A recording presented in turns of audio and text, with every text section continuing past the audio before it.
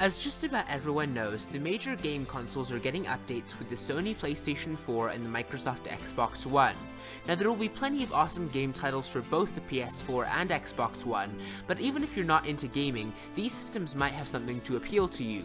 After all, the PlayStation 3 was one of the first widely popular Blu-ray disc players, and the Xbox 360 was one of the very first home entertainment devices to offer Netflix's streaming video services.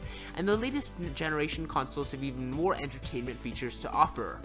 Now both the Xbox One and the PS4 are fully functional Blu-ray players. Microsoft only supported DVD playback for the 360, but the Xbox One will finally make the jump to Blu-ray formats, and that means you'll be able to watch HD movies on your system of choice. Both systems will also have access to online media services like every other major gaming platform, including handhelds.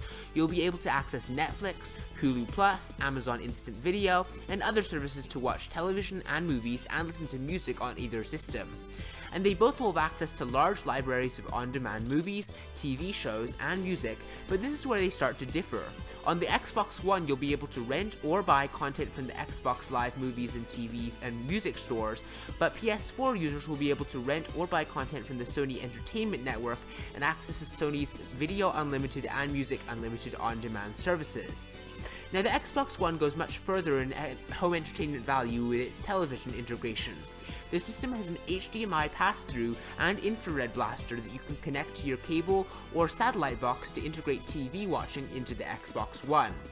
Now we'll have to see how the Xbox One and Kinect works, to as far as Skype calls go and switching apps and services, which is something that Microsoft has really been touting, and if this does work, this could really turn the Xbox One into the real killer in non-gaming applications and makes it stand above the PS4 as a pure home entertainment hub.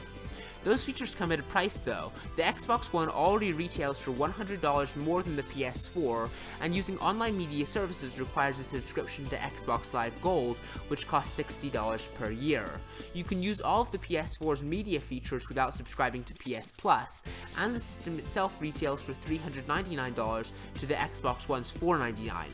If you watch a lot of television and perhaps watch TV more than you even care about playing games, the Xbox One is a better bet, but if you're looking at games, these systems are pretty much evenly matched, at least for now.